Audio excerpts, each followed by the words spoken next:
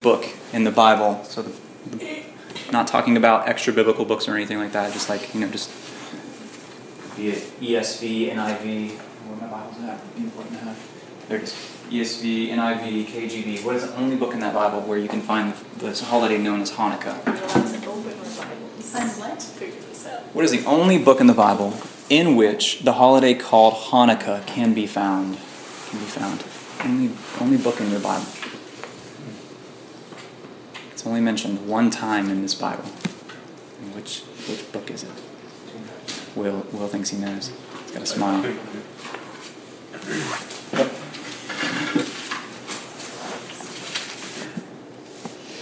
All right, take a few more minutes.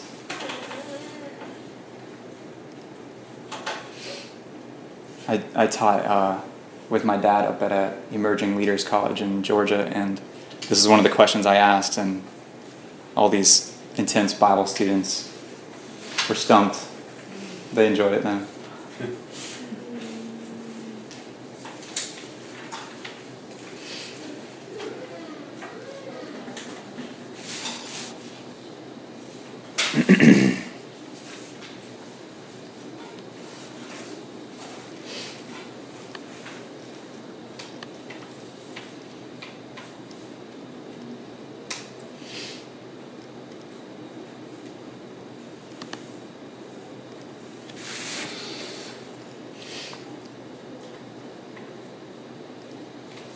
Michelle's cheating, Googling it. It's not supposed to happen that way. I see one the Bible study put on Facebook. What? That I missed for tonight.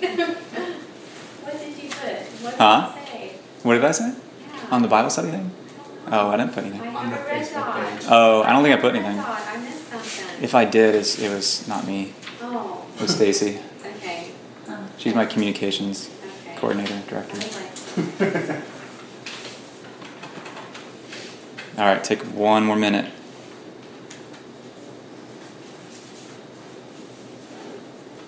It's just a completion grade, so it's not. It's a daily grade. Wait, we're not going to read these out loud, are we? I think we are.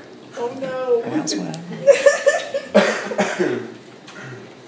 No, I'll read your trivia question answers and then, or get you to read them, and then I'll use the what do you hope to learn thing from. Do I need to put the questions back up there? Or do I want to? Can you one more time to go?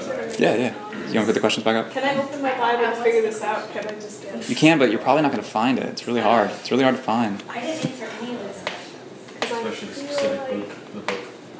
You're that one student in the class that just doesn't participate. I'm the I have to put her out in the hallway. That's why we're sitting in the back of the class. I call the resource officer.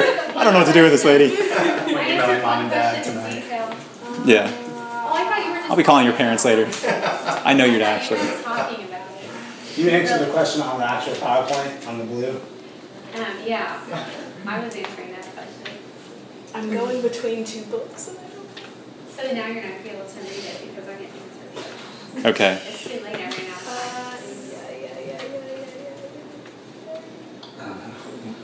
Let me call on somebody. Speaking of something. Does anyone have a guess on the Hanukkah trivia It's question? one of the Gospels, Maccabees. right? What? Is it Maccabees? It's Maccabees is in our Bible. Yeah, but Maccabees is in the Catholic Bible. So, but not in like a typical, like I'm talking about like, just typical NIV, ESV, King James Version. It wouldn't be, you wouldn't have Maccabees in that, yeah. You wouldn't have the apocryphal books in it. So like, just the typical, Christian Jewish canon. What book would it be found? Anybody have another guess? But, the story of Hanukkah is in the Maccabees, but it wouldn't be found in our Bibles. Gotcha. Yeah, It's you have a one guess? of the Gospels, right? Because Jesus goes somewhere during the time of Hanukkah. Anybody have another guess?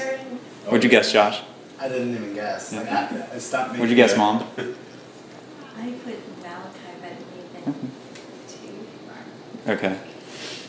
The only place in our Bibles in which the holiday called Hanukkah can be found is John chapter 10, I was going to put John. where Jesus goes. Yeah. Good job, you got She it. said the Gospels.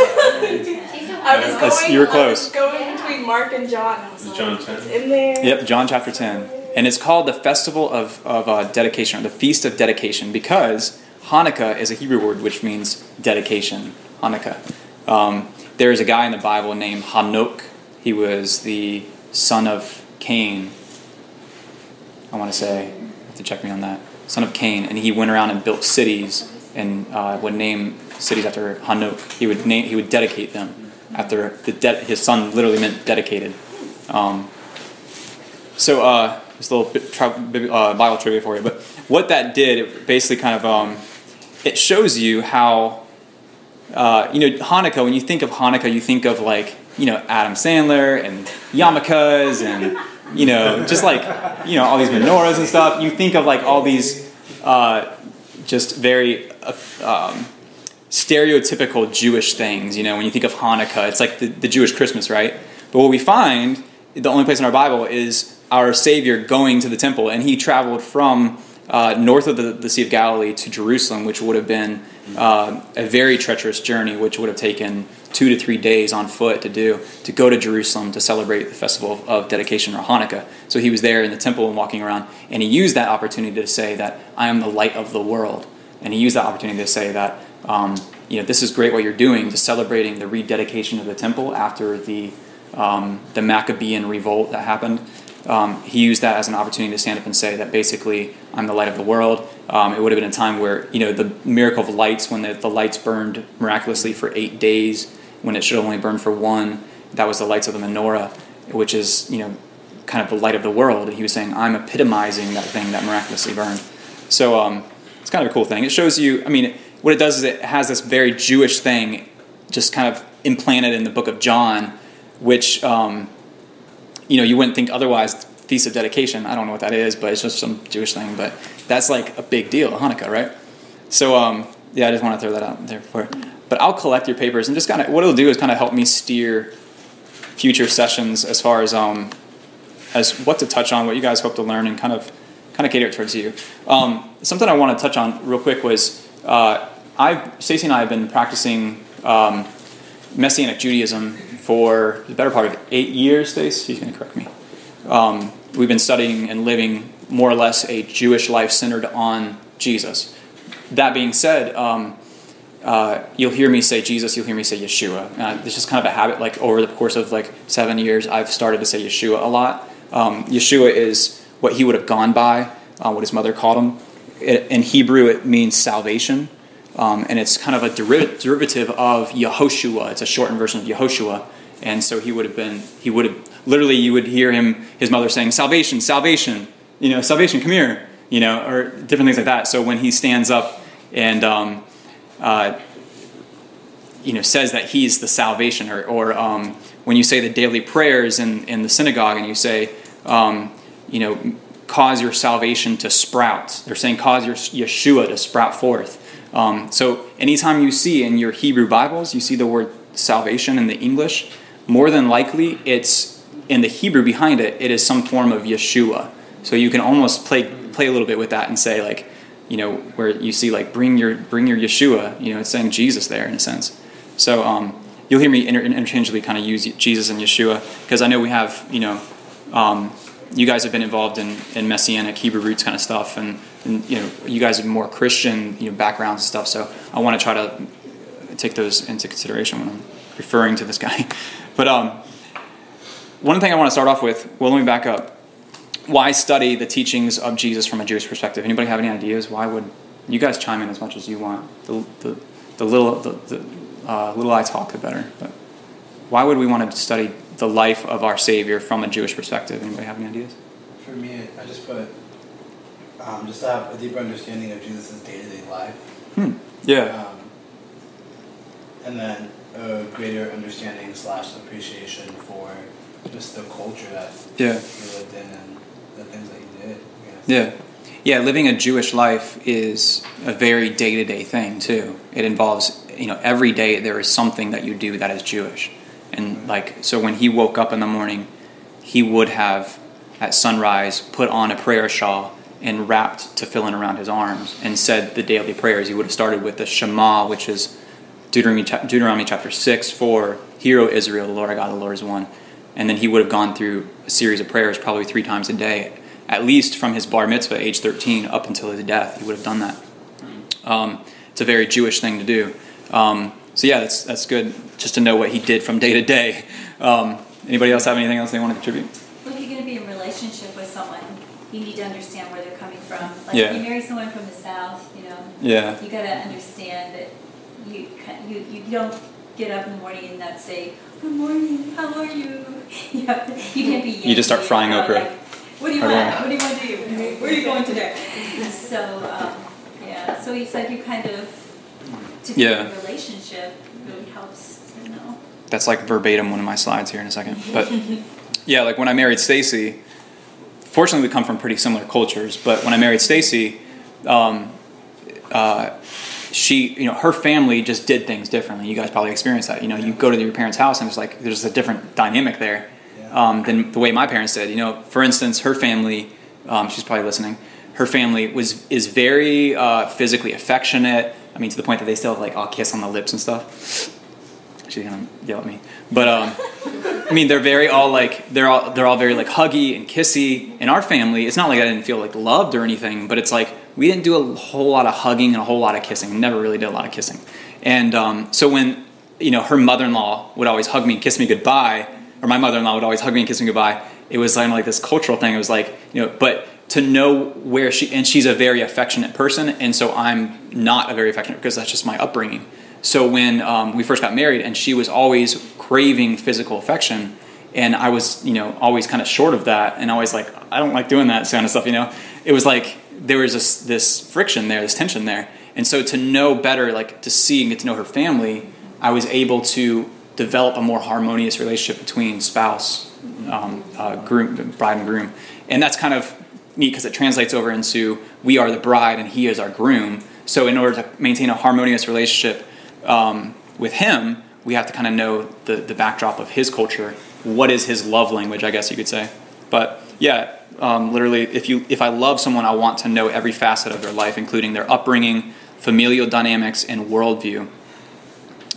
So how did Jesus see the world? You know, I believe that he was divine. I believe that he was the creator that put on flesh. But like, how did he view and interact with the world around him?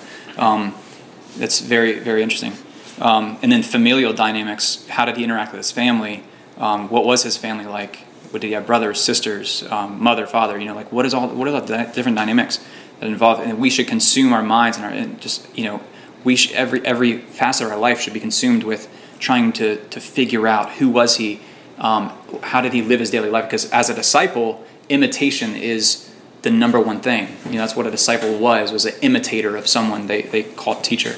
I kind of covered this. Getting to know a spouse's familial past informs you of the relational expectations, both of themselves and of you. And it is through this that you can begin to learn what to do and what not to do to maintain a harmonious relationship. I kind of covered that a little bit. But if you guys want to chime in, let me know. I likened, the other day I got glasses a few weeks back.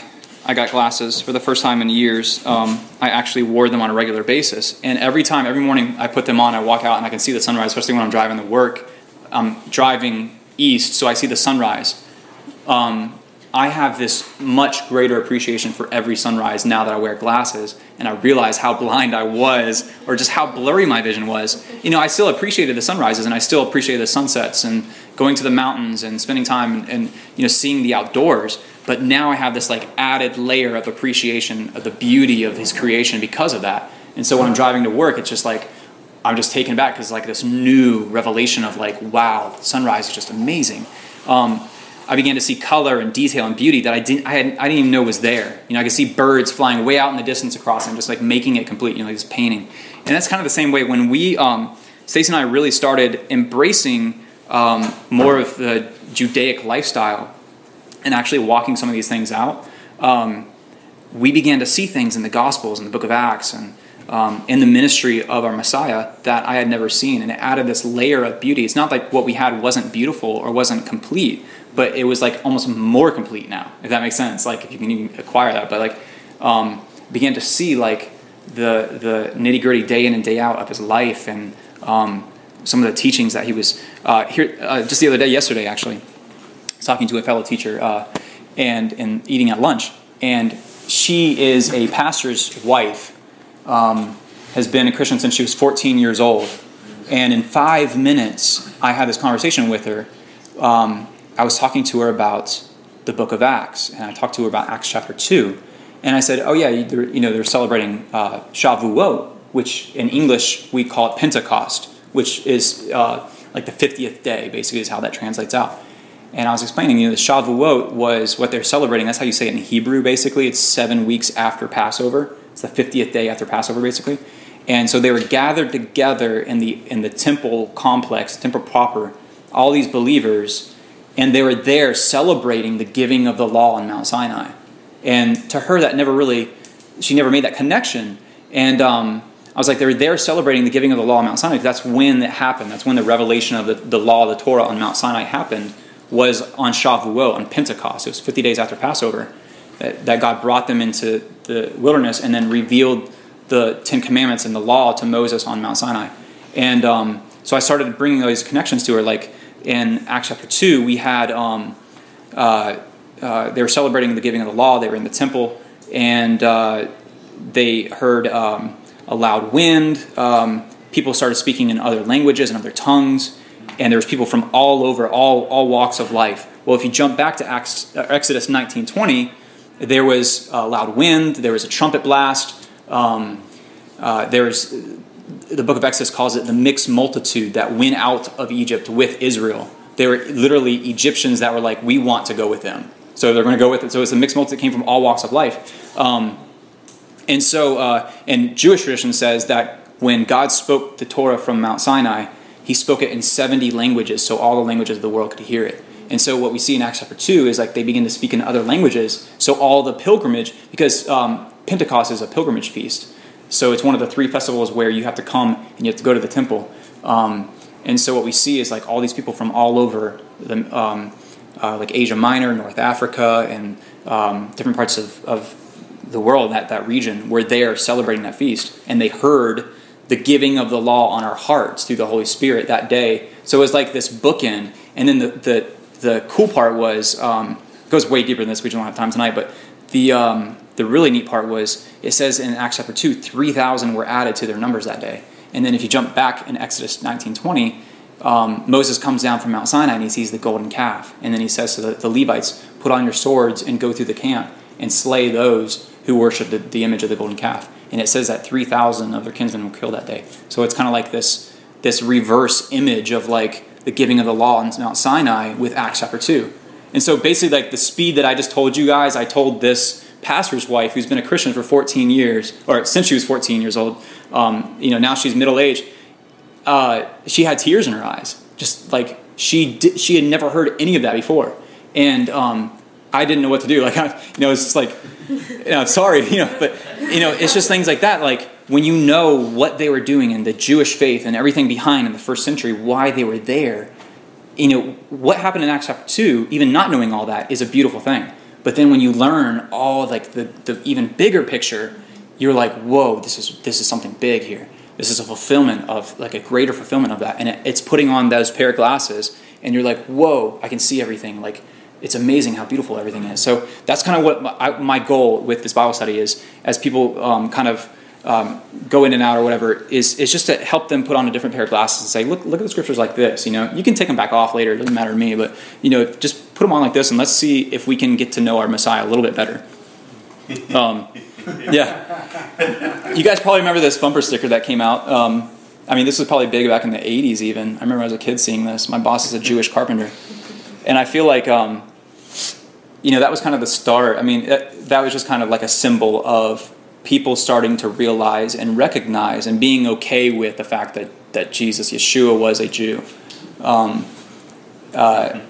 Before that, especially I would say, big time, like with Luther and Calvin, there was a big suppression of his Jewishness, and Martin Luther wrote a book, The Lies of the Jews and Their Lies. He was very anti-Semitic, and it's kind of a hush-hush thing, but that was a very suppressed aspect of the life of our Savior, was the fact that he was Jewish. But ever since, I would say really, the foundation of the nation-state of Israel in 1948, we've been a little bit more, in the freeing of the Jews from the Holocaust, we've been a little bit more okay with the Jewishness of Jesus, I think. some of that anti-Semitism as kind of as the body of Messiah, we've kind of addressed some of that and put it to rest. And now we're okay with him being a Jewish carpenter. But what does that mean? I mean, we'd see this bumper sticker, and we don't.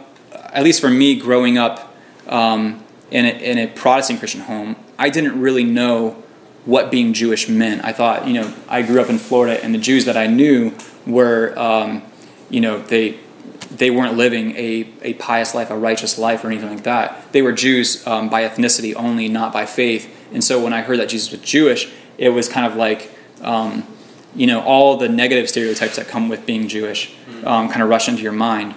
But because I had a bad image of what Jews do and how they live, because I didn't see a lot of Jews being good Jews, I guess you could say. Jesus was a good Jew. So we all know and acknowledge the fact that Jesus was a Jew from the line of David, but are we certain what implications this have? Are we certain that... So here's a funny story. I was working at Southeastern. I had a young man working for me as my assistant, and he was a student there as well. And he was from like the Gaza Strip. He was Palestinian and hated Jews. But he was working with me in my office and was a believer. He was a Christian.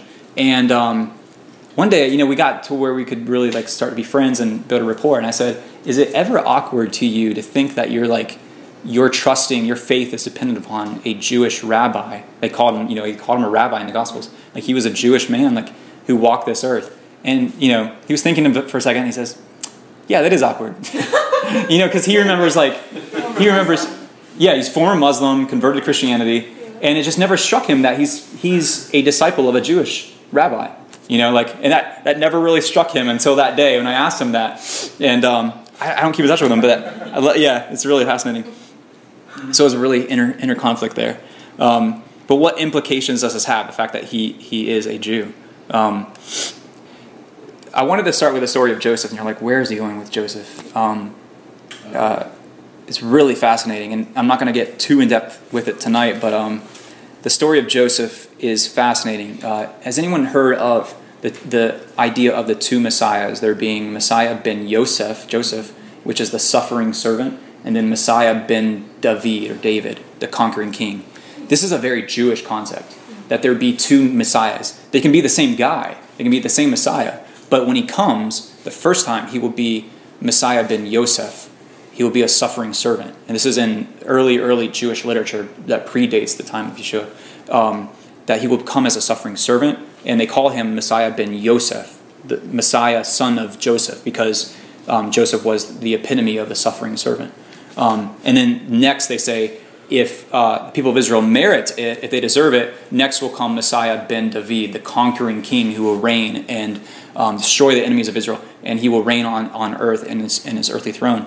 And that kind of jibes with the Gospels. I mean, we have a picture of like a suffering servant, the Isaiah 53 kind of stuff, like he was stricken for us, he was bruised, and he was...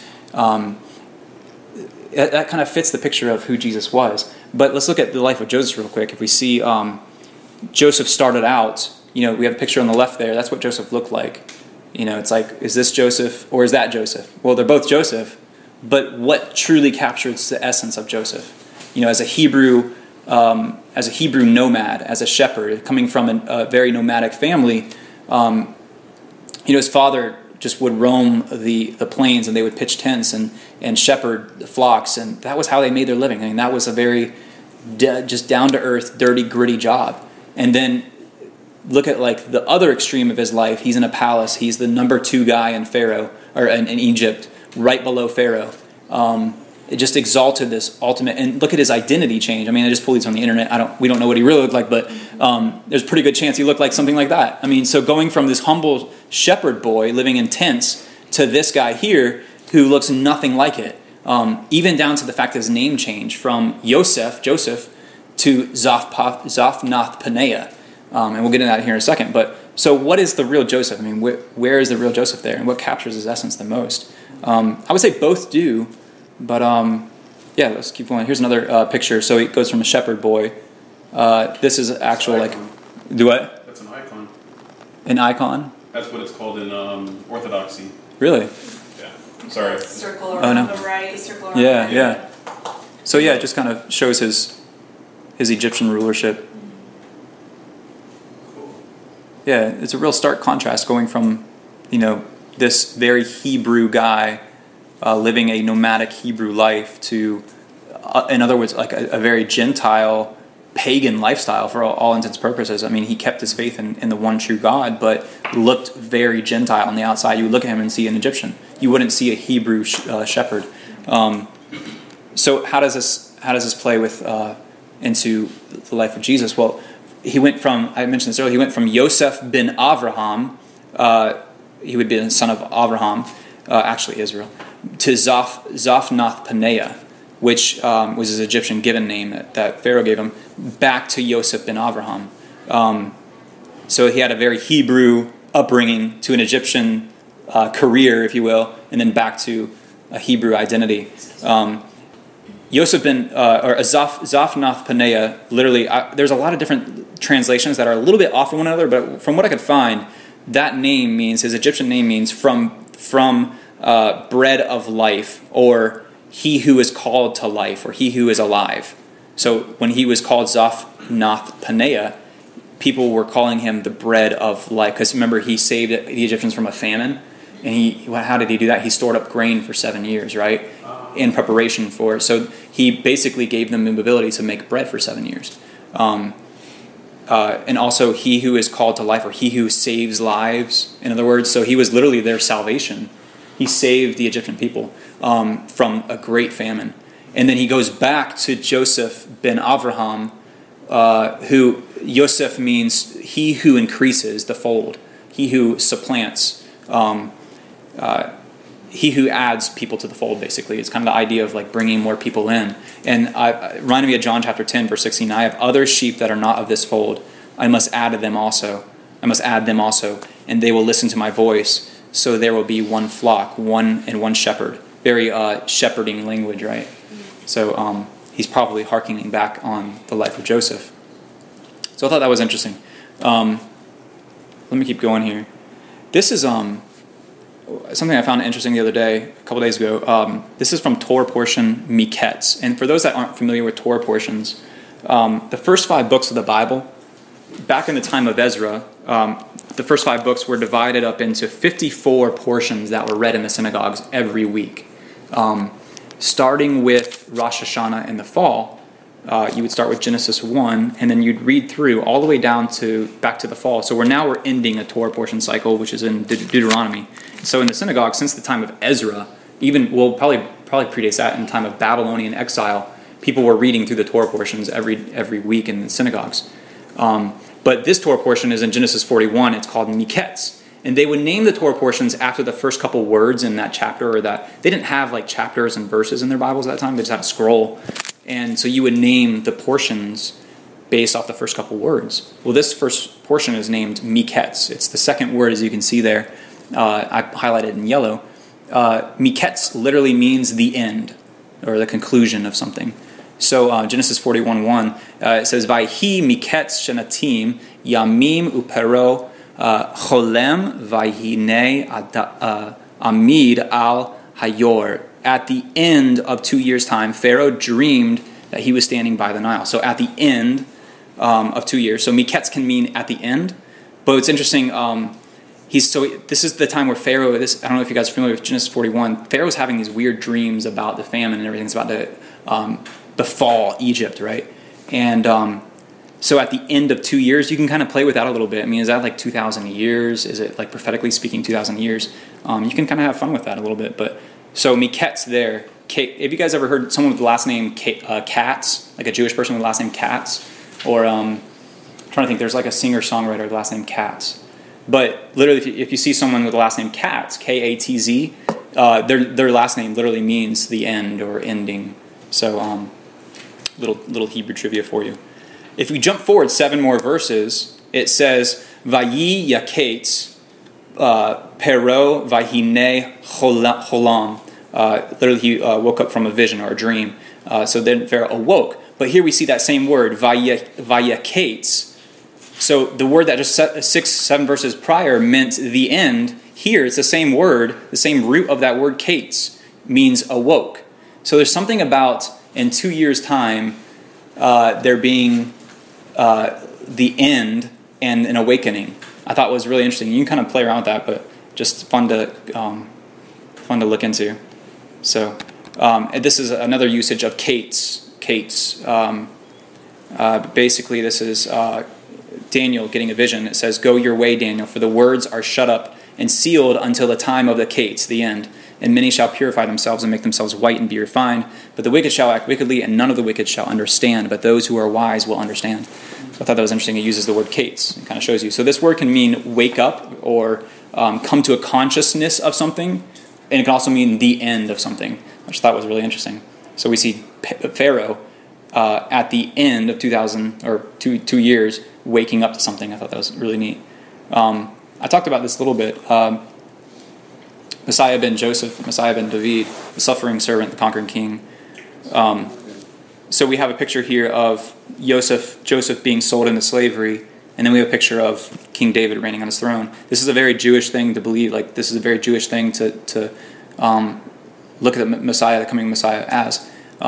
So how did Yeshua, the fulfillment of the suffering servant, undergo a similar concealing? So you remember Joseph was sold into slavery, and then he, through a series of several years, concealed himself. Maybe not intentionally per se, but like he concealed himself from his brothers. And when his brothers came, I mean, to the point that he was standing toe to toe with them, and they could not recognize him. There's something like a supernatural blindness over them, right? And it was when he spoke to them in Hebrew and said, "I am your brother Joseph," that their eyes were then opened. So there was this concealing, and then there was this revealing of who he was, his true identity as a Hebrew shepherd, as their brother, who they had sold, who they betrayed.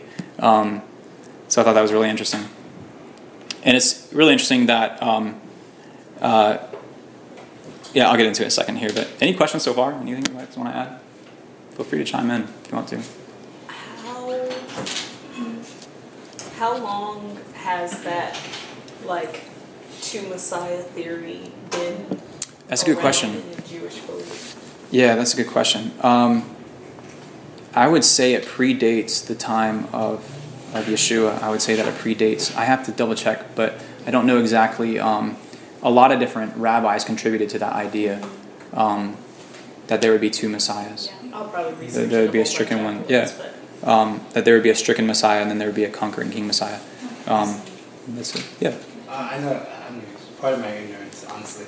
No, as you're talking and you're saying that's the Jewish belief, is that the same as the Messianic Jewish belief? Yes, I would say a vast majority believe in the conquering, suffering servant and a conquering king.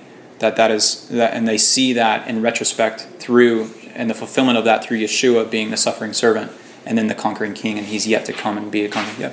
Oh, Yeah. So that's basically like the first and then the second coming is. Yeah, it's what we would see as the first coming and then the second coming. Sorry. Yeah. Yeah, he's correlating it with okay, I just want to make sure that you understand that I understand too, and that we understand your question. He's correlating this with Jesus, with Yeshua. Like, Jesus was the suffering servant, and then when he comes back, he's going to be the conquering king. I don't have in my belief system, and correct me if I'm wrong if I missed something, but I don't recognize Joseph, or he's using that as a correlation that that's what the Messiah would be, Yeah. and that Jewish people actually think that it's Messiah and Joseph and Messiah and David. Yeah. But as Messianic, Yeshua, Jesus is our Messiah. We don't Joseph and David. Yeah, they're more of like a type, like a foreshadow. Is that what Yeah. you were asking? That's- yeah, And did he compute? Did he A little answer bit. it? Oh, sorry. Okay. No, it's okay. No, I don't believe Joseph in my Messiah. Yeah. Okay. I was like. Yeah. No. That he's more of like a type. Yeah, he's a foreshadowing of the coming of. So like when Jews before the time of Jesus would look at the story of Joseph, they would say the Messiah, when he comes, he will suffer like Joseph. That he will. Was. What? They don't think Joseph was. No, they don't think that Joseph was a Messiah, but that he is a type of the Messiah. Okay, I'm following now. That he's almost like this. He's almost like almost like a little. Foreshadow. Yeah, foreshadowing of what the Messiah will be like when he comes. Yeah. Not all the rabbis thought that, but And there's a lot in the Old Testament. There are things that just jump out at me now that they're talking about Jesus. They're talking about Yeshua. When I read it, or before, I wouldn't have realized they were talking about Jesus. So, okay. So I'm glad you guys. You're like, man, these guys believe Joseph is not. No, but that they look at them as types, both Joseph and David, and that Messiah will kind of act and have the same fate as each of these men. Well, so did they?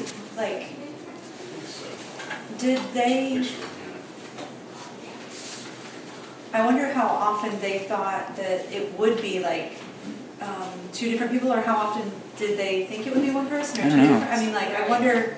That's kind of what, because like I'm gonna research this, but I was just interested in you know, how long and how, like, the percentage of Jews who actually, because currently it seems like Jews believe that it's only one coming, and that he will reign as king. And it I would say that especially there's a certain sect of Judaism right now called the Breslov community, and Breslov, and even some like they're really observant, like the long curly big hat, like furry hats. The Orthodox? No, they are Orthodox in practice, but they didn't originate in Eastern Europe, I don't believe. But they have a very almost a very messianic kind of perspective on who the Messiah will be when he comes. They don't recognize Jesus as being the Messiah yet, but they almost have this when, for instance, they teach that when you're praying, you should picture, they call him a tzaddik, a righteous man in your mind. And sometimes they'll even have pictures of very righteous people in their homes. So when they're praying, they will look at a picture of and they refer to it as binding yourself to your tzaddik, your righteous guy. They could be old Rebbe that founded the movement back in the 1700s or something. But it's you bind yourself to that tzaddik, because that tzaddik, he is in the heavenly realm and he can take your prayer in further. He has sway. He has sway, and he knows where to take your prayer, which is a very almost we pray. But we pray in the name of our Messiah. We pray in the name of Yeshua, in the name of Jesus, which is we don't do that. Yeah, no, we don't bind ourselves to any random guy. But it shows,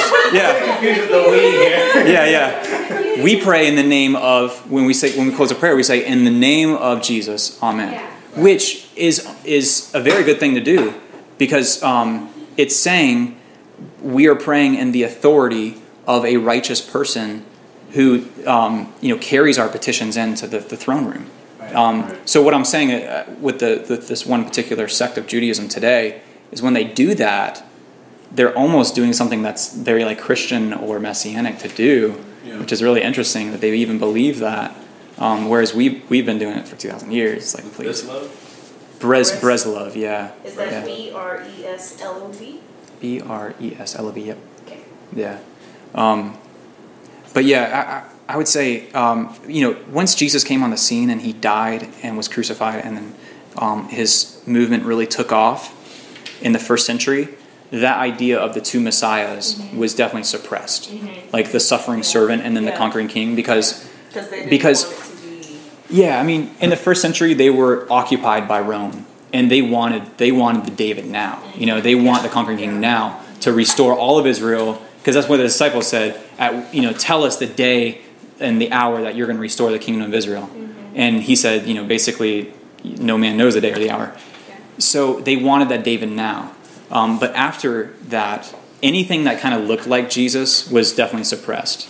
They didn't want a lot of people believing that he was the suffering servant that they foretold would happen. So they even skip.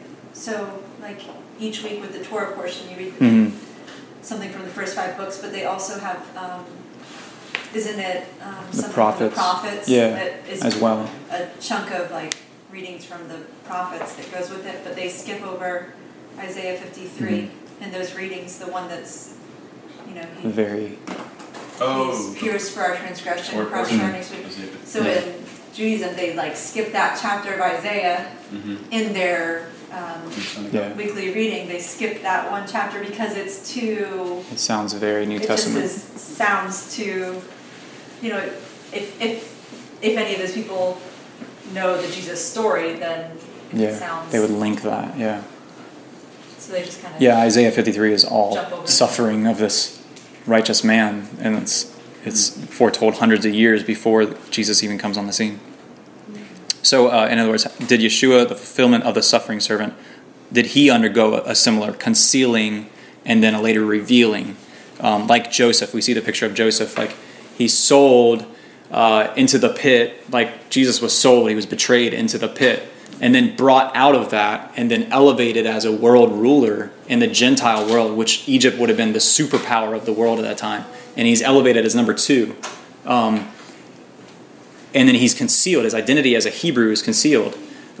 So does that parallel the life of Jesus? I have a couple pictures here. This is the Sacred Heart Jesus, and this is the Jewish Jesus. I mean, yeah, would the real Jesus please stand up? So, I mean, I guess this is the Jesus for the past 2,000 years that we've kind of constructed based off of, like, mainly, I would say, like Catholicism or different things that we kind of created in our mind. This is like the white, blue-eyed Jesus that... The divine heart. Yeah. But then, I mean, which one probably captures his essence better? I mean, we showed pictures of Joseph being a Hebrew and then pictures of him being... But, I mean, in all reality, I mean, did he look like the guy on the left or did he look like the guy on the right? Probably looked like the guy on the right, right? So, I mean, pictures say 1,000 words, right? And it's like, when we picture Jesus being like that, our paradigm, our concept of him changes than if we were to look at a picture of him like that, which, because of a lot of anti-Semitism, that is not, that's not doable. The one on the right, that's not okay. It's not kosher. So, yeah.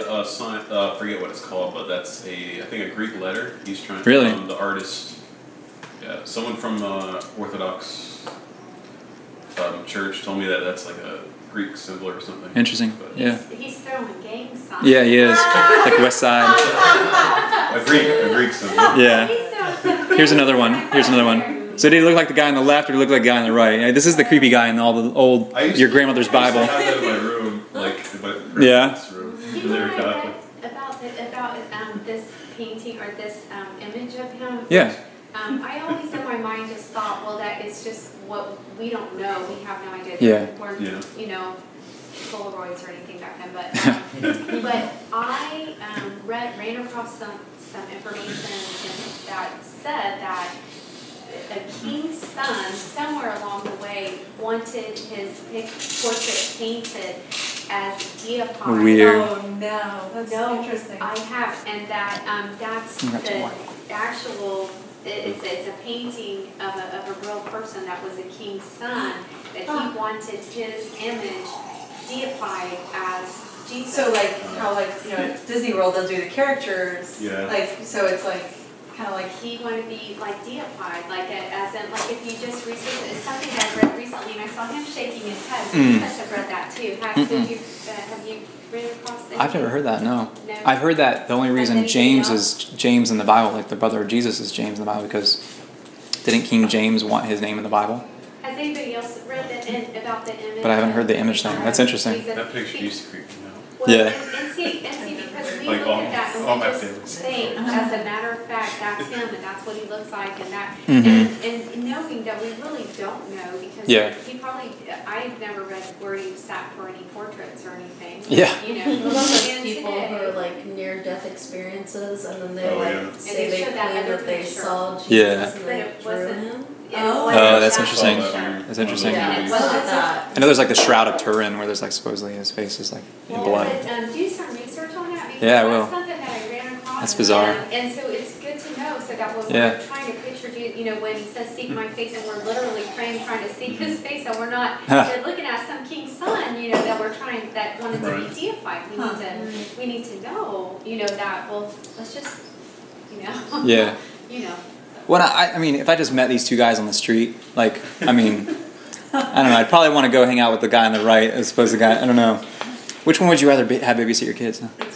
But, I mean, the guy on the right, yeah. The guy on the right is clad, in a prayer shawl. He's the Jewish symbol of prayer and meditation.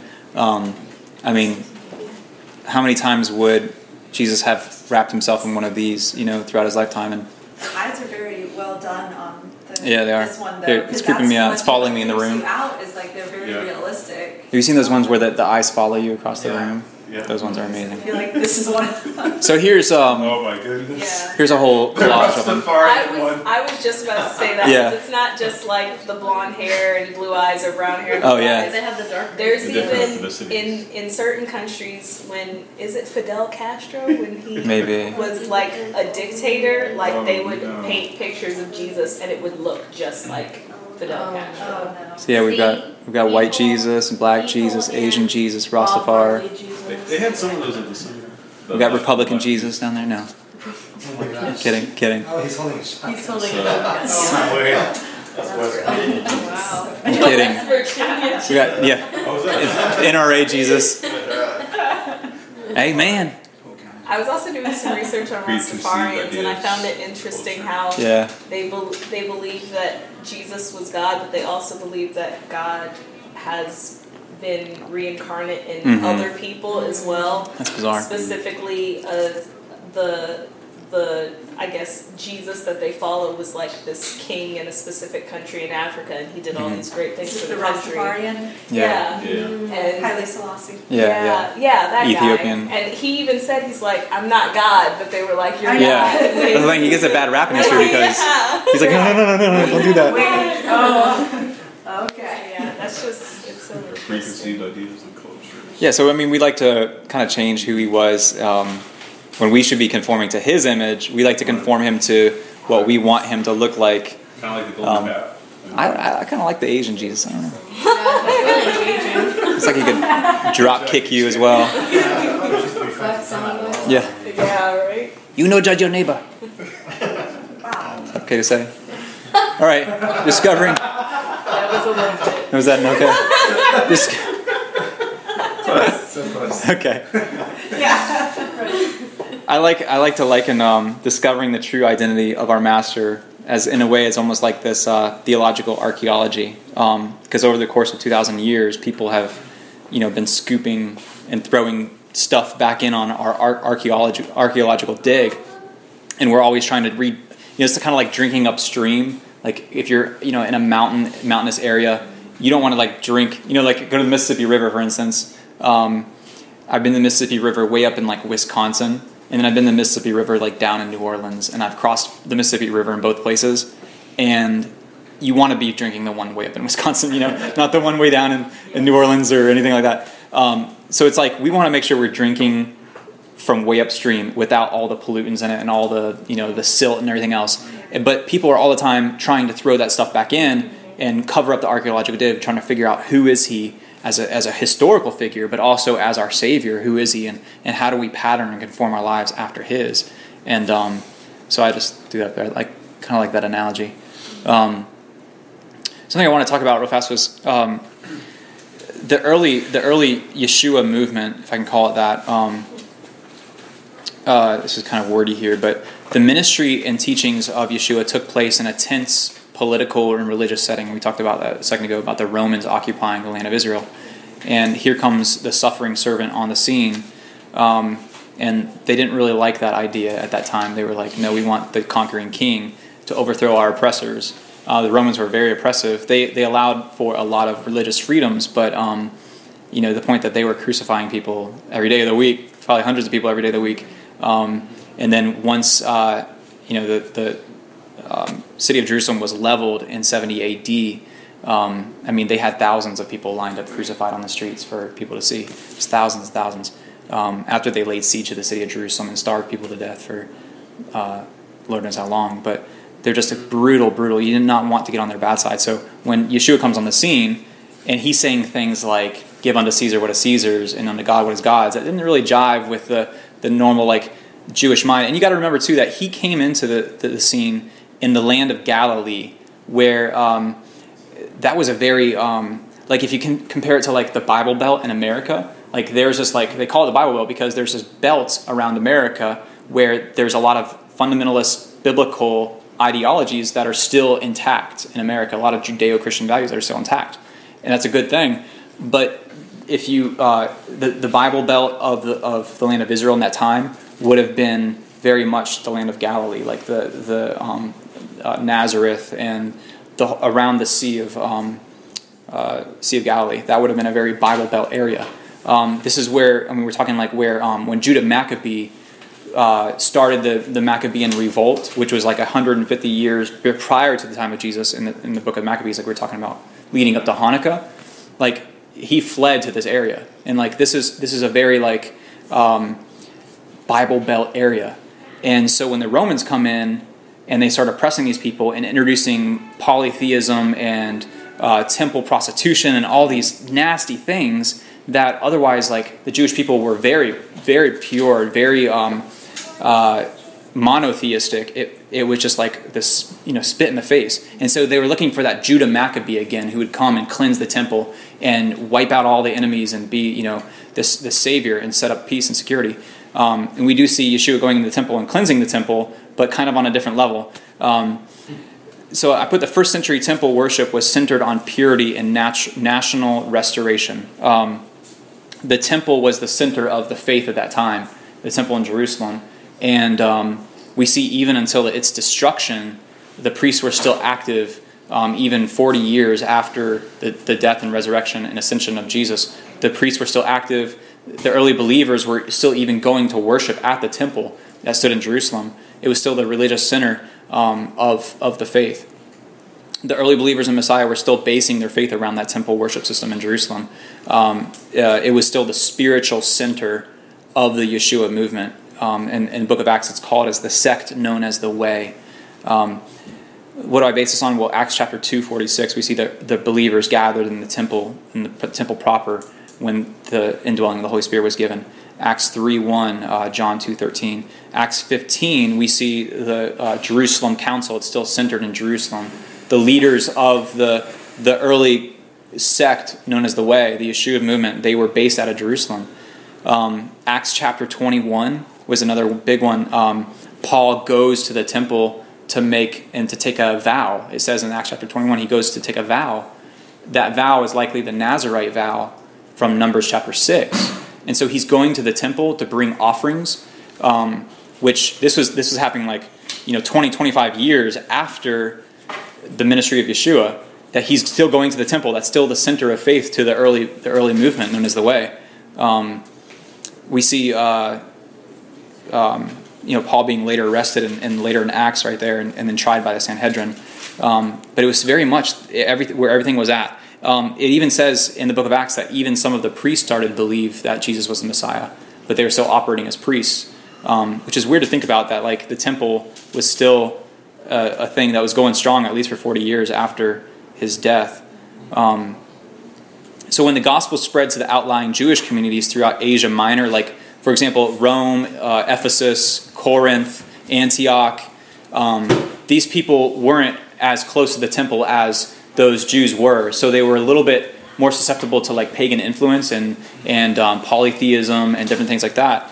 That's when it started piquing the interest of some of these Gentiles who were like, hey, there's this Savior who died for me and my sins. I want to cleanse my life and be convert into this faith. And so then they would flood the synagogues. All these Gentiles who wanted to believe in the God of Israel, the God of Abraham, Isaac, and Jacob, would then flood the synagogues. And so there would be I don't know the true percentages, but there would be an overwhelming majority of Gentiles. And what were these? It'd be like if 1,000 Lakelanders who didn't have any modicum of the Jewish faith, knowledge of the Jewish faith, suddenly converged on the local synagogue here in Lakeland, who maybe have a dozen attendees on a regular basis.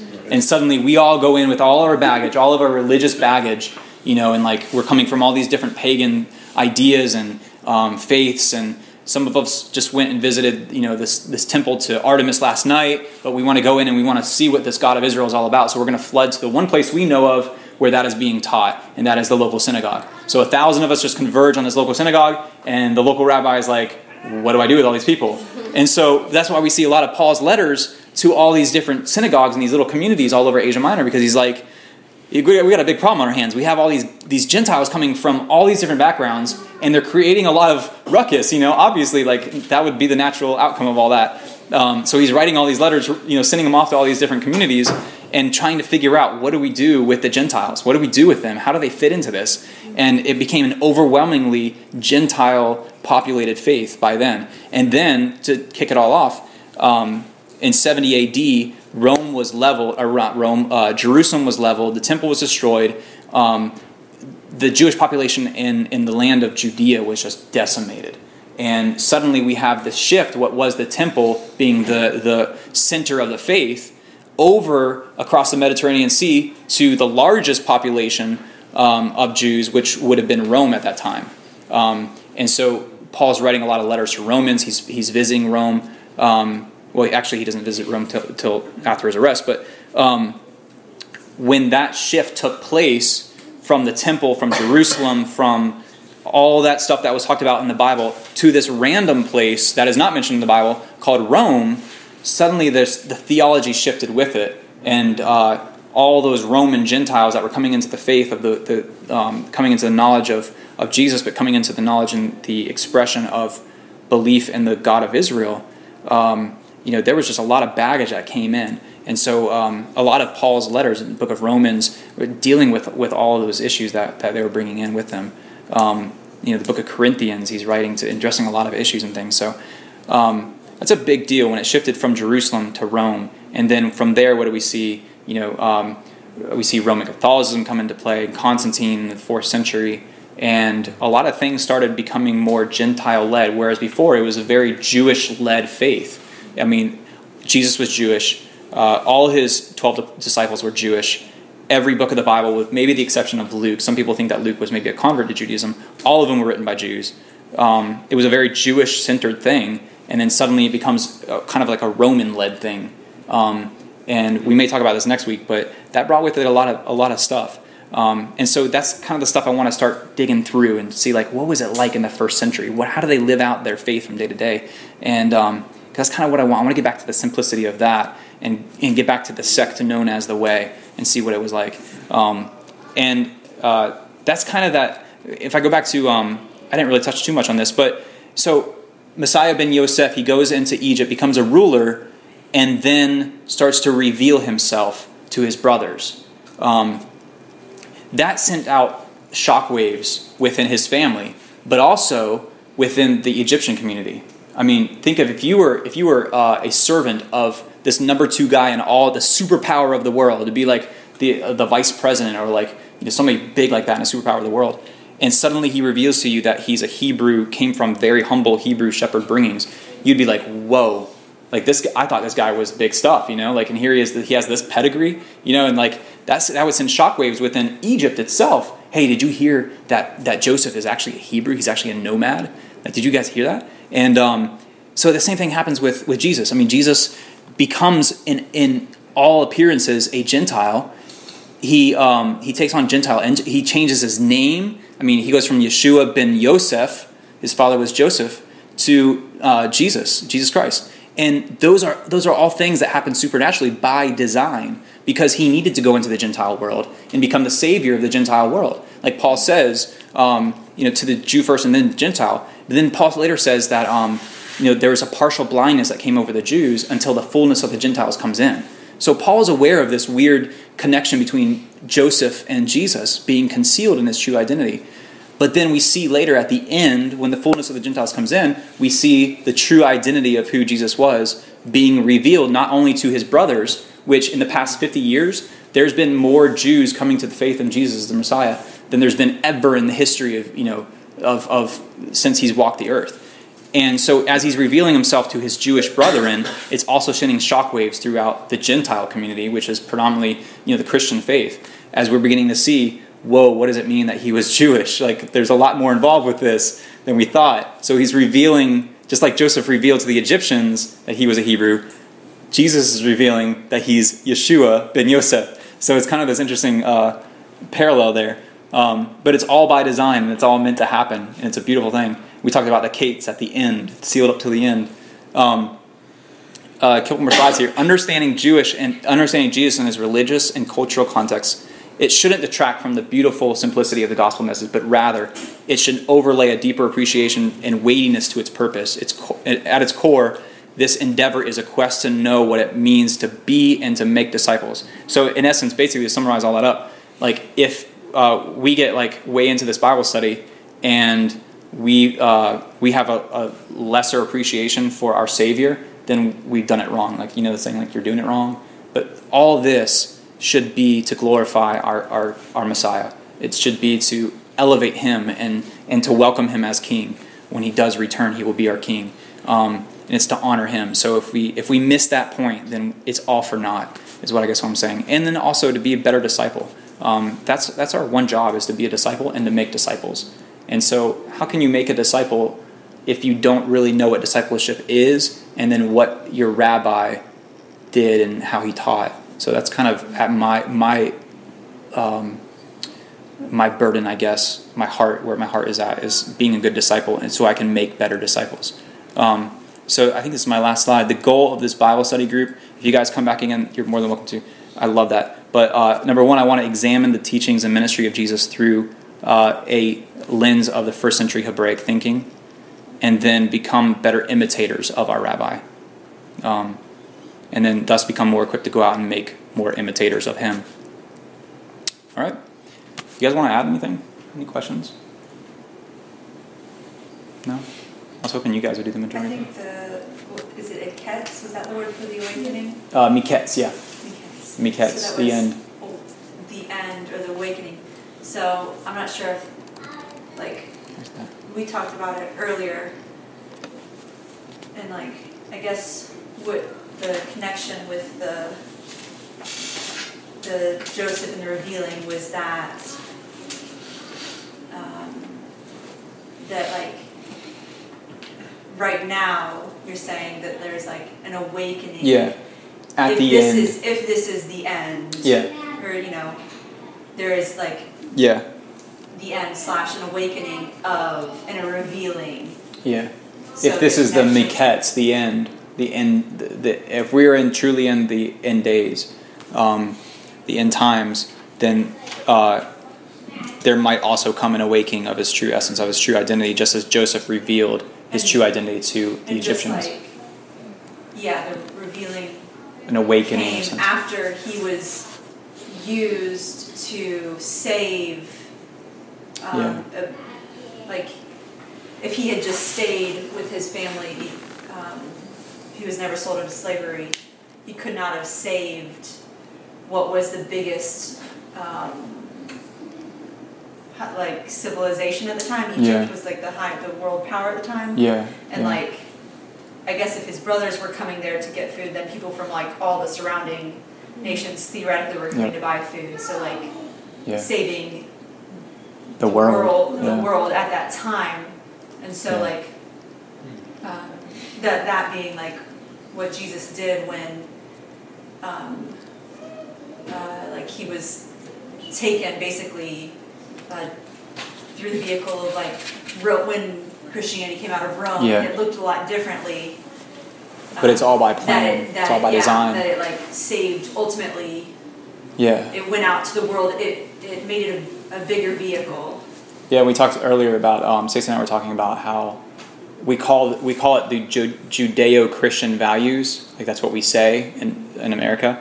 And what does that imply? That we have, like, our Constitution in the United States of America, at least, is set upon Judeo-Christian values, which involve like Judaism and Christianity, and those values that are packaged within that. And that's how we started making our laws, is based on those Judeo-Christian values. And that's how we run our country, and that's how we interact with each other.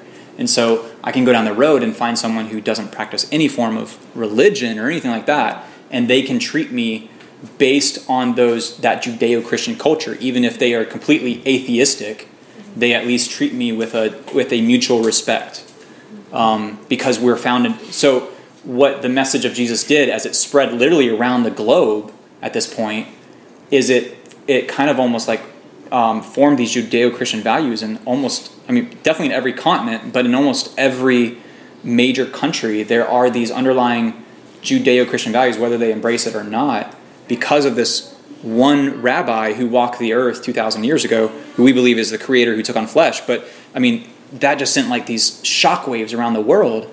And there's going to be another round of, I believe, another round of shockwaves as he comes as the king, and not only reveals himself to his brethren, but also reveals himself to us in almost a new layer, almost like in fulfilling that story of Joseph. But yeah, it's all by design, I'd say. I mean, he literally saved the world. If you look at how we got out of the dark ages, how we've made such huge achievements in science and medicine, it's all because of those Judeo-Christian values, and because we believe in a God, we believe that there is a creator, all those things elevated us in civilization, just like Joseph elevated Egypt to a next level of civilization. But anything else you all want to add? Cool. I'll let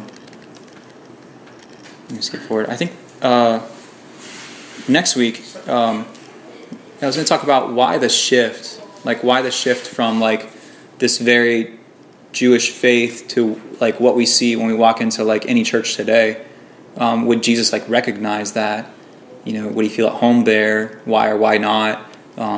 What caused that shift? There's very instrumental people in the history of the church who have shifted intentionally away from these things because of a bias against anything looking Jewish. And I'll pull up some quotes and stuff, but we can throw some quotes up here from different church fathers who intentionally they were like, get away from that stuff, And then I want to look at discipleship. What is discipleship from a Judaic? I mean, we have a lot of books in like Christianity about discipleship. 7 steps to be a good disciple. But like, I want to look at it. What do the rabbis say in the time of Jesus? What were they thinking? Like, because that's the world that Yeshua operated in, was like a first century Jewish world. And when he says go and make disciples, I want to know, what did they hear and what did they think when they heard the word disciple?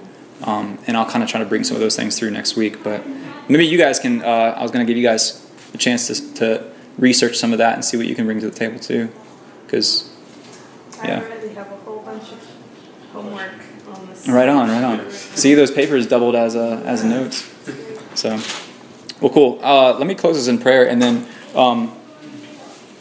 what we're going to do is Havdalah, and Havdalah is a traditional ceremony that dates back thousands of years. Jewish people have been doing it for a long time. I was going to close in prayer and then let you guys sing one more song, and then and we'll do Havdalah. Havdalah is a ceremony that closes out the Sabbath. So at sundown tonight, which has already gone down, traditionally would end the Sabbath. And we're now on the first day of the week where we can resume work and everything else. But this is how Jesus would have closed out a Sabbath, which is kind of cool. I mean, we think about like if we want to be imitators of him, we're doing something literally that he probably did every week of his life, is close out the Sabbath with a ceremony similar to this. So it's kind of cool that as an imitator that we're just doing this everyday thing that he did. So we'll do that, and I'll show you guys ins and outs of that. But yeah, I'll let Josh and Carrie play another song here. Let me close this in prayer. Father, we thank you so much.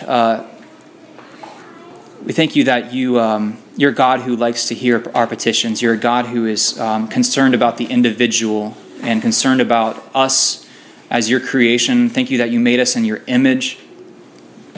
Father, thank you for your word that you gave us.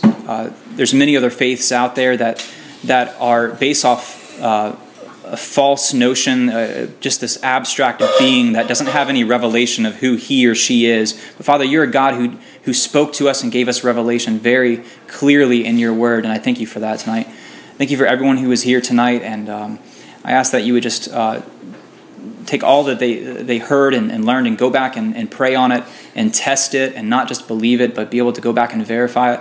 And then maybe come next week with some insights and maybe some more questions, and that we would just be able to build friendships and relationships and bear each other's burdens. And I pray for each and every one of them as they go out tonight, that you keep them safe as they travel home. And in Yeshua's name we pray, amen. Amen.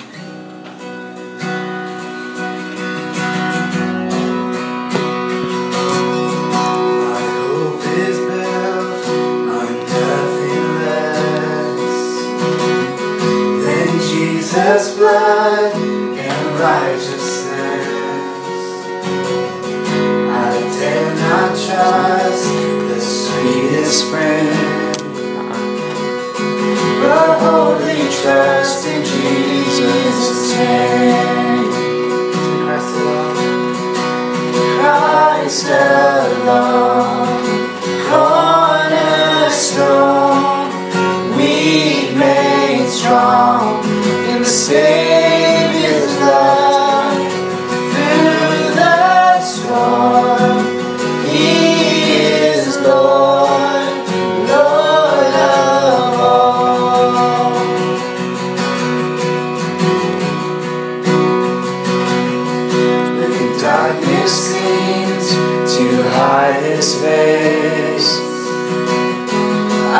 rest on His unchanging grace.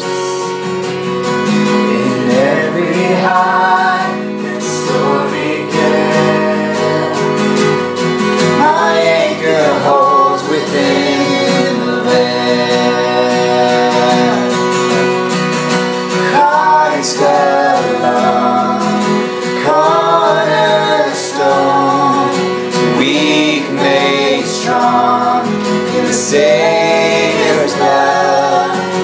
Through the storm, He is Lord, Lord of all.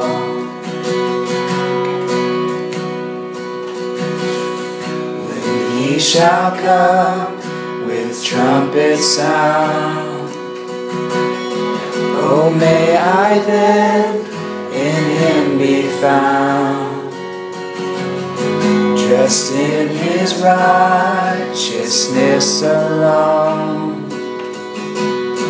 For folly stand before the throne. One more time, when He shall come. When He shall come with trumpet sound, oh, may I then in Him be found, just in His righteousness alone. For all they stand before the throne. Christ alone, cornerstone, weak made strong in the Savior's love. Through the storm, He is Lord, Lord of all. Christ alone, cornerstone, weak made strong in the Savior's love. Through the storm, He is Lord, Lord of all. Thank you guys. Well, if you all need to grab a bite to eat real quick, I'm going to set up the hot towel and stuff real quick, but thank you all so much for coming.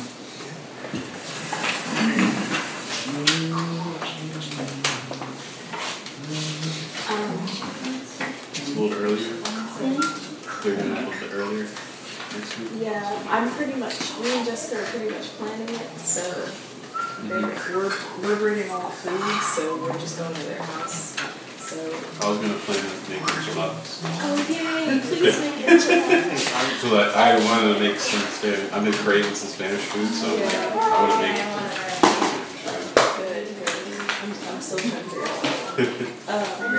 But we could do 2 like usual, but maybe move it back to 1, and that way we have more time with them, and then we can come here. Okay. Because I really want to be here next They're week. kind of close, a little closer. Probably. No, they're close to my house. It'll probably be like 30 minutes to get from Perkins to here. But that's okay, because they're not leaving until 2 weeks. So it's not like it'll be our last time seeing them. So I think 6 hours would be some time. 1 to 5. 5 hours. I think. Oh, do you need these? 8 birds. Oh. Do you not remember him from all those years back? I remember. I actually have his, is it the grafted in perspective? Yeah. The mixed in. I have like, my laptop has your, like, it's on my bookmarks bar. Oh yeah. Like sometimes I accidentally haven't click done it. such a long time. Whenever I'm trying to access something, I actually accidentally click on. That's funny. Maybe you should take it over. All right. Oh, I've got I made a little like thing so you guys can read along, but it's maybe I'll recycle these for next week. But if you really want to take it home, you're welcome to. These have all the traditional blessings.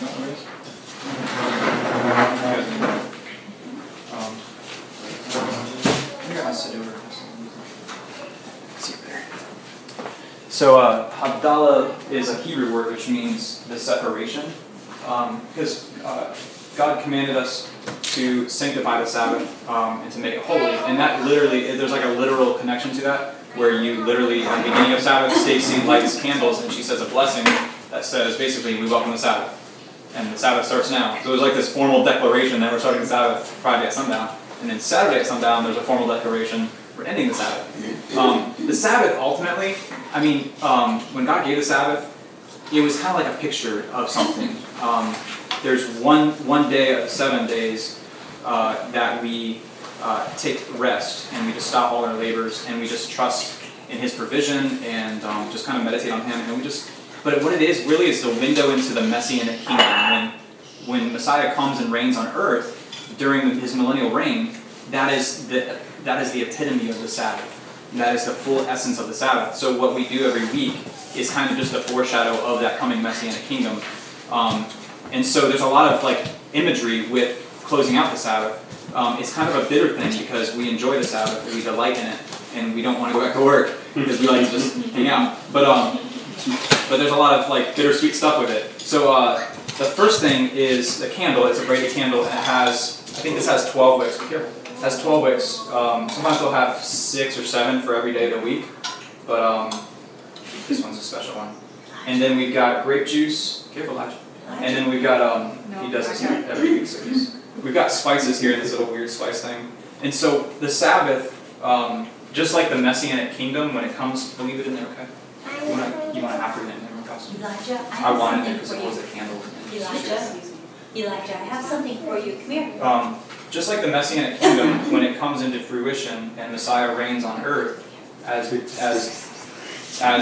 Messiah ben David, the conquering king, it will engage all of our senses, like all of our sight and our smell, and it will bring joy. Grape juice or wine is a symbol of joy and celebration. Flame, a light, is a symbol of like delight. It brings warmth. And then smell. It brings like. So it's like a little sweetness. So it engages all of our senses, just like the Sabbath engages our senses. It's something that we delight in. It's something that brings joy. So what we teach in our family is that this candle represents our Savior, the light of the world. And so sometimes, even within traditional Jewish homes, when it comes time for the blessing of the candle, you will see the kids and the adults will hold our hands up to the candle, and you'll see the candle through your fingers, and then you'll compare like your fingernails to it and see if your fingernails are dirty, different things like that. It's kind of like the first act of work for the week is to like use the light to do something. And what we do is we teach that Yeshua is our Savior. He's the light of the world, and so we compare ourselves to His light and see, okay, throughout the week, what do we have to work on? What do we have to improve ourselves? And it kind of teaches us, like, okay, by next Sabbath, are we going to be a little bit better in this area of our lives? And so we kind of use that to teach them that. But yeah, we'll go ahead and kick things off. I use my Siddur here for it. That's the one from St. Petersburg? I think it is, yeah.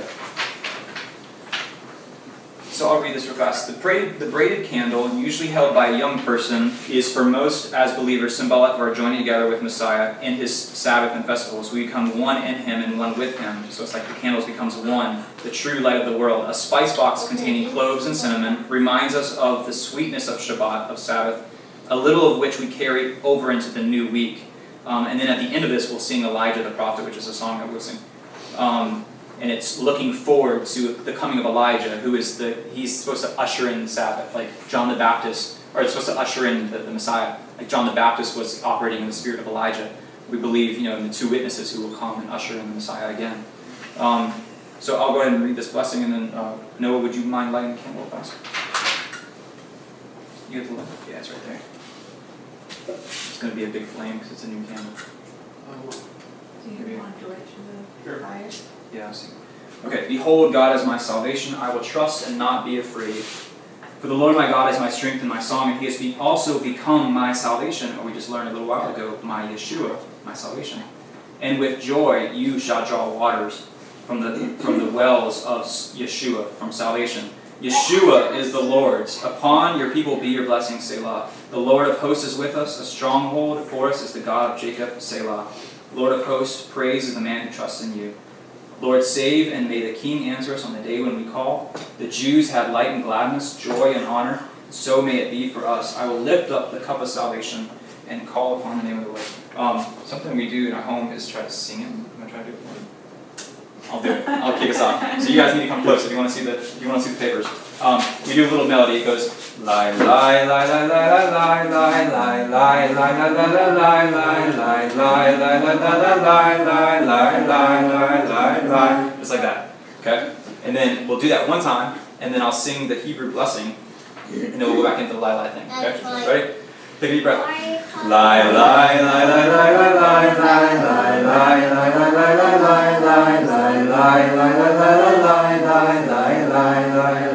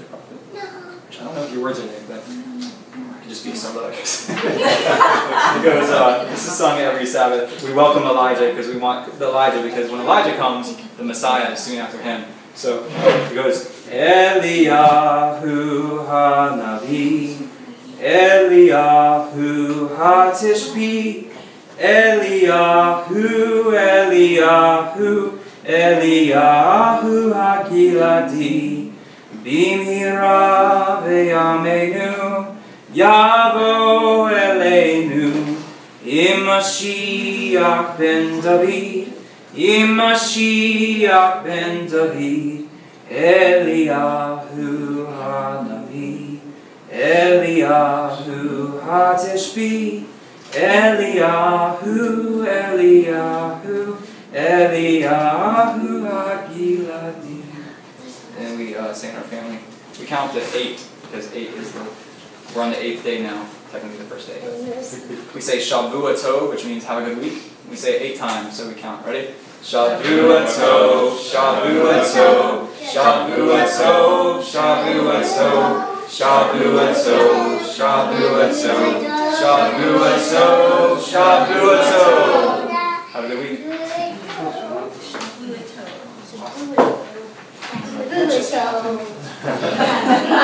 Where am I at? As soon as the Kool-Aid comes out, we're leaving. You're probably leaving when you told him that Messiah. Yeah, for like weeks, seconds.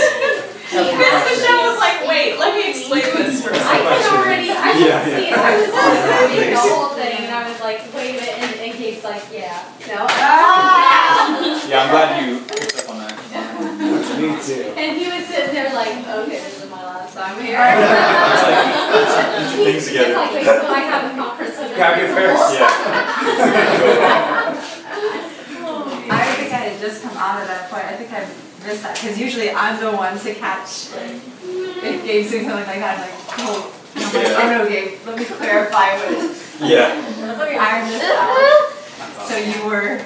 It's just like what he said though, it's just pretty, it's a deeper, it's just a deeper box. It's awesome. Wonderful. And it was awesome before, it's just more like around just like cool, yeah.